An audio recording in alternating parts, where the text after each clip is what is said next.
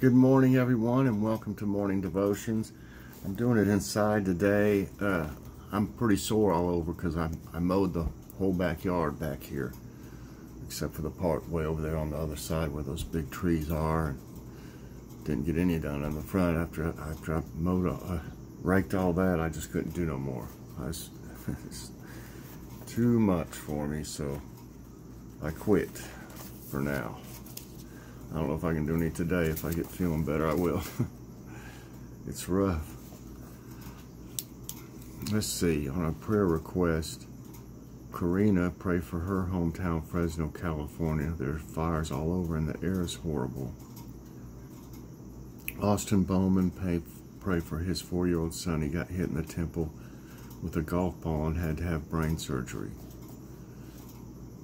Hazy Rose's family need prayer for her family in Louisiana. Her son lost his home and he and his family are staying with them. Tiho Creates needs prayer for her friend Christina. She has ongoing medical issues.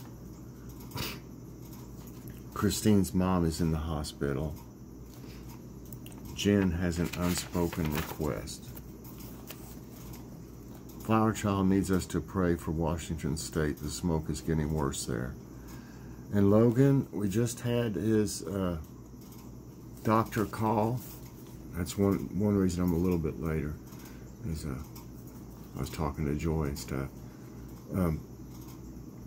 He doesn't have diabetes, so that's prayer answered right there. Thank you for praying for Logan. He does not have diabetes, so he said they need to keep an eye on him, but he doesn't have it as of right now. So that's a good way to start your day, to get some good news for once. Okay. Our scripture of the day comes from 2 Corinthians 3, 17 and 18. Now the Lord is the Spirit, and where the Spirit of the Lord is, there is freedom.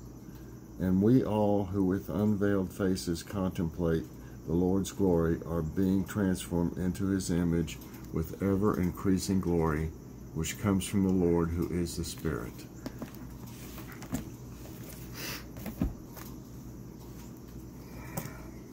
Yeah, I'm moving kind of slow. I knew I'd be sore though. All right. The devotion today is entitled Making His Music. Choir director Ariane Abella spent her childhood sitting on her hands to hide them. Born with fingers missing or fused together on both hands, she also had no left leg and was missing toes on her right foot. A music lover and lyric soprano, she planned to major in government at Smith College. But one day her choir teacher asked her to conduct the choir, which made her hands quite visible. From that moment, she found her career, going on to conduct church choirs and serving now as director of choirs at another university. My teacher saw something in me, Abella explains. Her inspiring story invites believers to ask, what does God, our holy teacher, see in us, regardless of our limits? More than anything, He sees Himself. So God created human beings in His own image. In the image of God, He created them, male and female, He created them.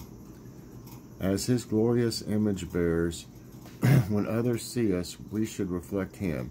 For Abella, that means Jesus, not her hands or her lack of fingers, matters most.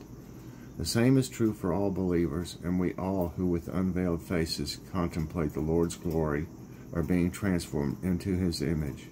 It says 2 Corinthians 3:18. Similar to Abella, we can conduct our lives by Christ's transforming power, offering a life song that rings out to the glory, to the honor of God. How does knowing you are God's image bearer help you to see yourself differently? How does it help you in your interactions with others?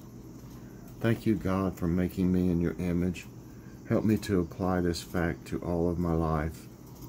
Lord, I want to pray today for everyone on the prayer list.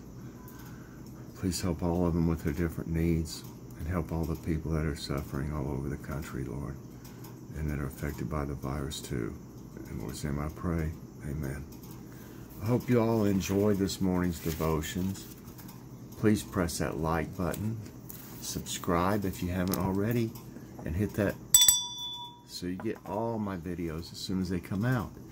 It's fairly nice out and everything, so I'll be doing my walk. Maybe that'll loosen me up a little bit. I think everything just tightens up overnight or something. So, I guess I'll see y'all in a little bit. I'll take a walk with me. Bye, everybody. God bless.